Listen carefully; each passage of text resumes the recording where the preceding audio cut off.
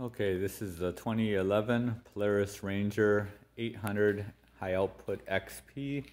This is also the limited edition. From my understanding, that just means it comes standard with this paint scheme and also with the power dump bed. The doors and the cab have been added. The doors I just took off because we were using it this weekend and didn't want the doors on there because it was nice out. I'll do a quick walk around first, and then I will go ahead and fire it up and show you any damage I can find as well. It's going to be dirty because, like I said, we were using it all weekend. It's got electronic power steering, which makes it really easy. Fuel injected, so it starts right up.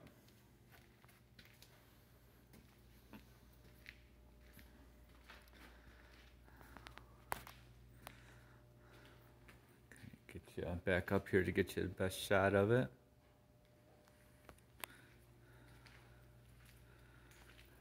I'll kind of walk around and show you any bumps or bruises I can find.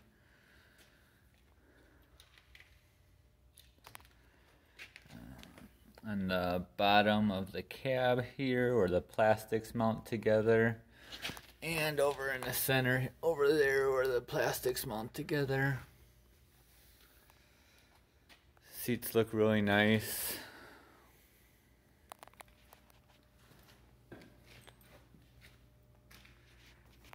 Some little gouge and some fading from a sticker right there. Show you the tire conditions here. The bottom of this A-arm here has a dent in it. We have, however, ordered a replacement A-arm, and it might even be here today. If it comes in before we sell this, we'll certainly install it. Otherwise, we'll just ship it out to the new buyer. Doesn't appear that it ever had a winch on it, which means it's probably never been a plow machine either, which explains why it's not rusty underneath at all. The cab does have a crack in the glass here. They just have a piece of tape on it, which doesn't seem to affect it whatsoever other than cosmetically. Walking around to this side. Little rust on the top part of the cab there. I believe this is the actual Polaris cab, but I'm not 100% sure.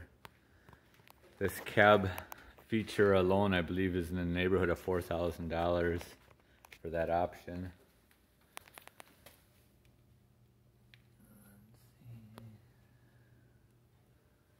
Minor scratch in the rear decal here. Tailgate does drop. Also, the bed tilts with a push of a switch on the inside. I'll come inside now and show you a couple options. You probably won't be able to hear me, however, when it's running. Turn it on and see the fuel injection cycle itself. At that point, it's ready to start.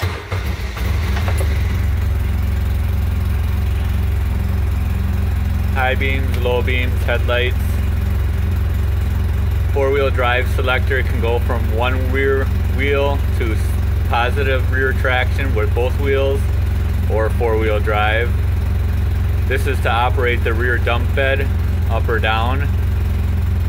This here is the windshield wipers, as you can see. This opens the gate for the heater. It actually has ducted heat as well as defrost. And this is for the blower for the heater. On the other side over here is the emergency brake.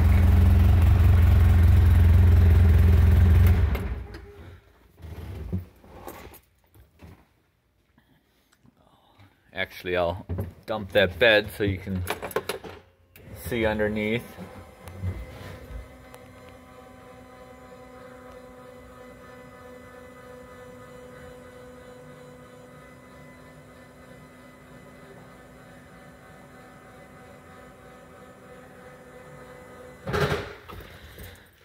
Alright, I'm just walking to the back here. Some rust on the back of the cab where the bed scratches against it when it shuts.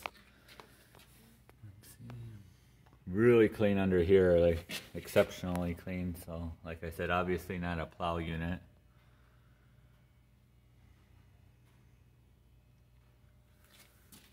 Walk around to the other side.